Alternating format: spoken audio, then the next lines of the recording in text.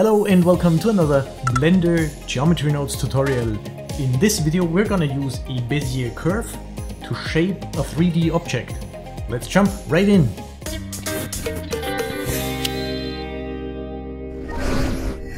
Here I am in Blender. This is a 3.1 beta.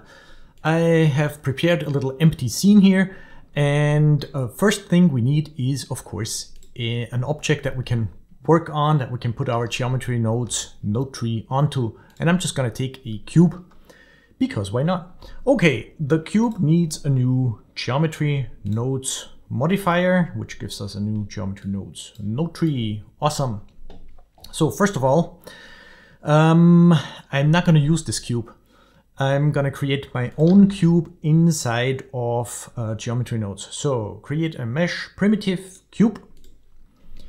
And with this cube selected, why am I doing this? Because here I can set the vertices individually. So the standard, of course, is just to have 2 vertices for the cube, but I want more on the Z-axis, maybe 20. So now I have a cube that has a whole bunch of vertices going along this axis here. And that's because I need some detail there to make shapes. Okay. So we want to shape this cube. First of all, I have to move it up a little, and we can do that with a transform node. So bring it up on the Z 1 meter. Let's make it bigger, and then it's correct. So this will be the default cube, I think, with 2 meters. So here's our cube. Now, of course, I said we want to shape this cube using a Bezier curve. So let's Shift A, add a curve. And by default, that curve is down there. So if I hide my cube, it's right here. Okay. I'm going to rotate on the Y 90 degrees so that it's standing up straight like that. Rotate Z 90. And so if I look at it from the front now, this is the curve that we have. We can use that to shape our cube. Maybe I'll bring it over here so that it's not where the cube is. Let me re-enable the cube. Okay. So I'm going to apply as a Control A, apply all transforms so that this is all set to the default on the curve here. Okay. Now if I go into edit mode, I have 2 handles, one at the beginning, one at the end. I can move those around. And this would be the shape now that I want this cube to be. Okay, so how do we do that? Well, we have to set the positions of the vertices. So remember, we have all sorts of vertices going all down here. And then we have just 4 going across like this. And we're gonna move those based on this Bezier. Okay, delete that. Okay. So I need to get my Bezier curve in here, into the geometry nodes node tree. So Shift A, I need to get an input, an object info.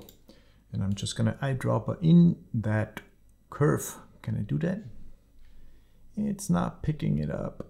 Why isn't it picking it up? Well, let me just type it in here. Bezier curve. This is our curve. Okay. So what do I need? I need to figure out how can I get the position of points along this curve. Right now this curve only has 2 points, one at the beginning, one at the end. But there's a node in here in geometry nodes, which is the curve resample curve. We can plug the curve in there, and then we can resample this curve to give us more points along the curve. And how many points do we want? Well, basically the same as how many we have on our cube here.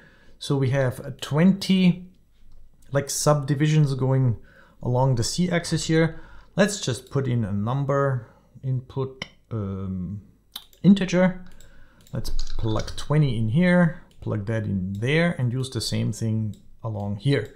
So now we not only have 20 divisions basically going along the Z here, we also have 20 points going along our curve.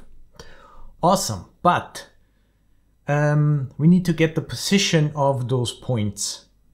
And in order to do that, we have to convert this curve into a mesh. So mesh to curve, curve to mesh, there it is, curve to mesh. So now we have this shape in a mesh.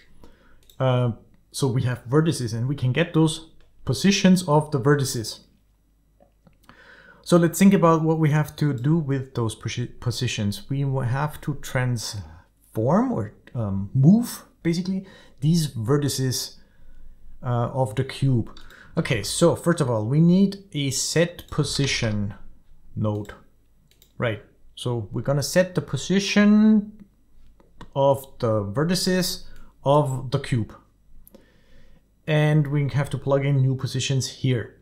So what do we need to plug in here? We need to get we have to get the position that we have, and then we have to move the X and the Y and keep the C. Okay, so let's do that. We have to combine. So if we're thinking from from right to left now, we have to combine, and we have to shift a vector separate. And what do we want? We want the position of these vertices. So you know how geometry nodes works. The geometry here, this input with 80 vertices, which is our cube subdivided on the C, has 80 vertices. We get the position of those 80 vertices by simply connecting this up like this. So these are the 80 positions. And we're going to keep the X and the Y. No, we're going to keep the C, but we're going to change the X and the Y. Right, so we're going to do something in between here. Well, let's get some space in here. And the X and the Y is going to be based on the X position of our point here. So we're going to use just the X shift basically that we have in our curve here to drive the X and the Y over here. So let's see how we do that. All right, so we have to get the X position of the point here along the curve, because that's what we're interested in, this shape that we have when we look at it straight on like this. And how do we do that? We have to capture the X of the position onto this vertex or onto this mesh. So we have to capture an attribute, and the attribute that we're capturing is a float onto the point. We need the position of the separate XYZ. We can just drag and then separate XYZ. And we take the X. That's what we want to have stored on a new attribute on each vertex here on the curve. Cool. And now we need to take this X and add it or multiply it onto our X and Y over here. So first of all, let's do a math. Let's do utilities, math, plug that in here, set it to multiply, and then the same thing down here. And in here now, we need to get this attribute, but our cube has 4 vertices for each layer basically. And over here we just have 1 vertex for each layer, right? So what we need to do is we need to transfer the attribute that we have here over to our target geometry, which is the cube. So we need a transfer attribute node. Let's just look for it. Transfer the nope, that's the wrong one. Transfer attribute, this guy. Transfer attribute. This will be the source. The attribute is this guy, of course. And then we do float index, right? So if you think of it, maybe this is index 0 down here, this point, and then this is 1, 2, 3. And over here we have those slices that we have. And we have to transfer this X position, which is this attribute, onto this X position that we can plug in here then. But like I said, we have 4 on the cube and only 1 on the Bezier curve here. So actually we need to divide this index by 4. So we need to divide, math divide, and the number that we divide by 4 is the index, right? So without this, this is just the index. And if we want to use the index, we just plug the index into a divided by 4, and then we have this. Cool. So now it's already working. Let me just assign a material quick. So let's do this in here. We can go to material, set material, and give it some, I don't know, the metallic car paint, and it looks like this. Interesting. Cool. Also maybe we want to shade it smooth. Set shade smooth. Okay. So this is just a little bit of a, to make it look better, back there. Okay.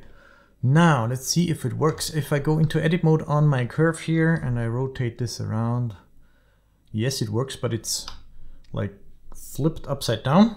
And what do we do about that? Well, the easiest thing to do here is to just go into edit mode of this curve, go to segments and switch direction. Now look at that. Now our 3D cube, right? So if we look at it this way, and if I move the point on the Bezier on the x-axis, now our cube is following our shape. So if I take all of the points, bring them in, maybe I want to rotate this. Well, let's make a vase. You can see this works beautiful. It doesn't matter how long this curve is, because we're taking the index of those points that we're generating along the curve here. So this top one is going to be on the top here, even if it's down here. See, doesn't matter. All we're interested in is, let me undo this, is the X position, right? So of course we could subdivide this, and then we get another control point in the middle, and we can do like this. Now this looks interesting. Of course you can also go to this. Well, you get the point. Now we have a Bezier curve with all the cool features of a Bezier curve, like sizing, rotating with R, G to move the point and all that. We can subdivide the curve. It doesn't matter. We're taking this curve, we're resampling it to have the same amount of detail along the z-axis as the cube that we're generating in here. And this is what it looks like. And of course, if we don't want to use a cube, we could also use maybe a cylinder. So let's plug in a mesh primitive cylinder. Let's take this mesh. Now we have to think about this quick. We want how many vertices? Maybe 16 going around the circle.